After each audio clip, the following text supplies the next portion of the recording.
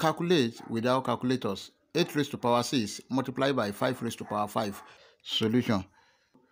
8 raised to power 6 can be written as 8 to the power of 5 plus 1 multiplied by 5 to the power of 5.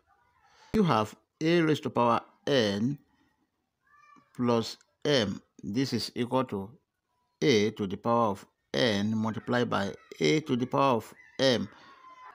8 to the power of 5 multiplied by 8 raised to power 1, then multiplied by 5 to the power of 5.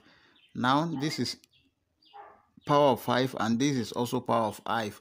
Now, if you have a raised to power n multiplied by b raised to power n, this is equal to ab to the power of n.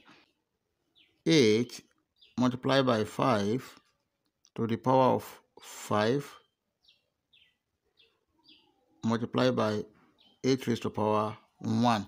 Then 8 times 5, this is equal to 40 to the power of 5 multiplied by 8. 40 is also 4 times 10 raised to power 5 multiplied by 8.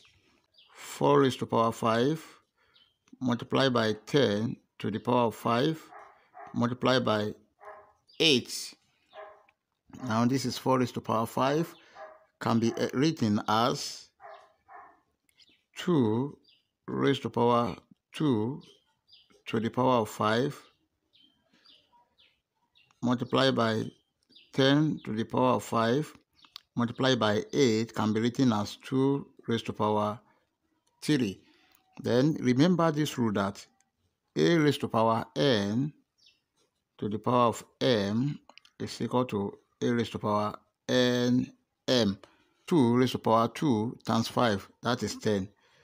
2 raised to power 10 multiplied by 10 raised to power 5 multiplied by 2 raised to power 3.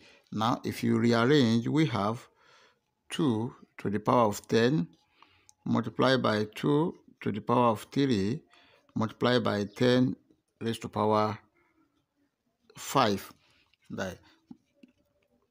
Also, take note of this rule that a raised to power n multiplied by a raised to power m. This is equal to a raised to power n plus m.